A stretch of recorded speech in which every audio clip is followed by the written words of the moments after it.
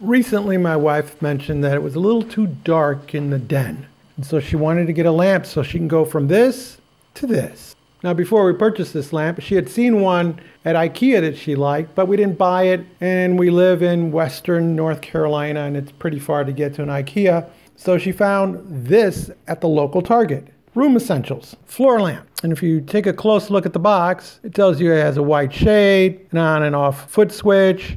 Bulbs aren't included, and I don't see anywhere where it tells you how tall the darn thing is. So you look on the side of the box, and that has even less information on it. The top of the box has absolutely no information on it. And then the back of the box is like the front of the box. And turning the box over reveals that you can call Target to get information on this product. It wasn't until I finally stood and looked at the box again that I noticed some really tiny writing in one corner of it. And there it is. As we zoom in, you see that it is 44 inches tall. And to show you how small it is, there's a picture of my finger next to that type. Why they don't make this bigger is beyond me. But now let's move on to the next part, assembling this lamp. After opening the box, you get a set of instructions, 3 poles, a foot switch, polarized plug. The center pole has 2 light bulb holders. Then you have the frame and the shade itself. Like it said on the box, bulbs aren't included, so you have to supply your own. I would recommend getting LED as they generate very little heat and provide lots of light.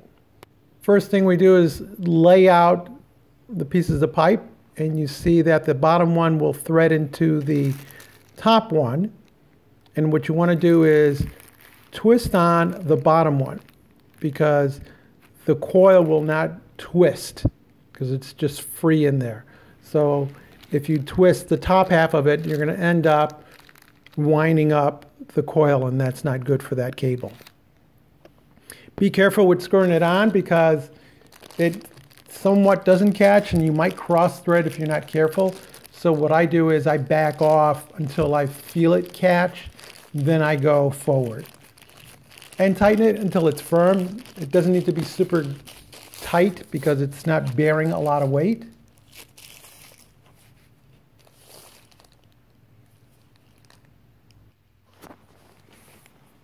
Now we move to the top of the second section, and you'll notice that the threads are on the inside of the pipe. We grab the remaining section, remove the protective sleeve, and just screw it on.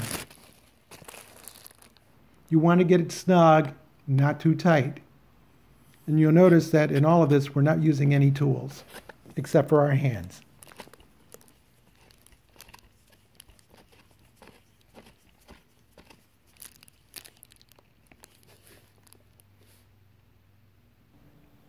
So here's the paper shade. It extends up and down. Be careful because it is paper, so it can rip very easy.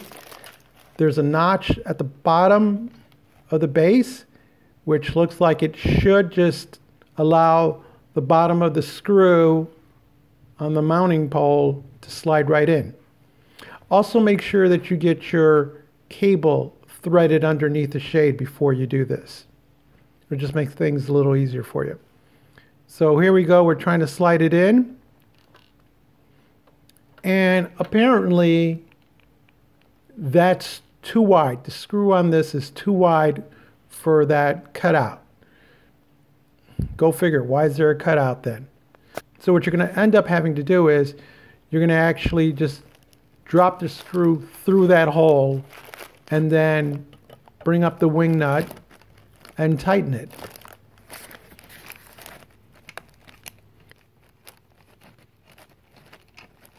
Now you'll note that I had some difficulty doing this with it standing up. One, I was only using one hand because the other hand was holding the camera. But two, it's just at a weird angle because the cable is bending.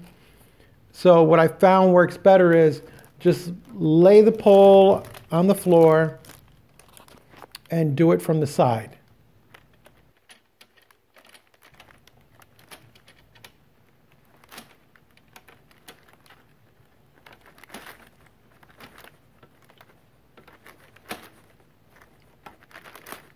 Also with this, you just want to get it snug, not super tight, because you don't want to end up stripping it. When finally assembled, you should have 3 poles together and the shade sitting at the bottom. And of course your cable is running underneath the shade. Now grab your 2 bulbs and attach them into the sockets. Once the bulbs are into their sockets, one socket is facing up, one is facing down. You want to get like 15 watt LEDs or less. You want to now reach down, grab the shade by the frame, and slowly pull it up.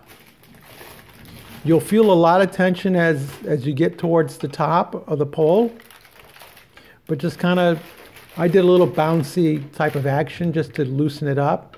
Because again, if you come up really quick, you're going to rip the paper. Now the idea is to get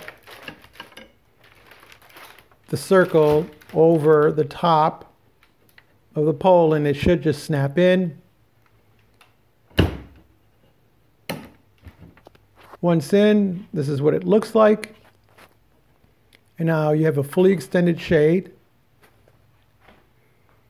on the stand with the wire coming out from underneath, and you're ready to move it to its appropriate location. Warning, if you have cats or dogs, this may not be the shade for you, because they may, if they claw it, they're just going to shred this paper. Oh, forgot. You got to pull off the little protective cover off the polarized plug. So here's a before in the dark room. And here's what it looks like with the lamp on. Actually, it looks a lot better than you can see in this video. It's a nice, soft, 360-degree light that's given off. This unit was just under 20 bucks, and it works. It does the job. It lights up the room very nicely. It's an easy assemble with no tools. Just be aware that you're dealing with fragile paper. But we would certainly buy this product for another room. If you found this video useful or helpful, give us a thumbs up, leave us a comment, subscribe, and as always, thank you very much for watching.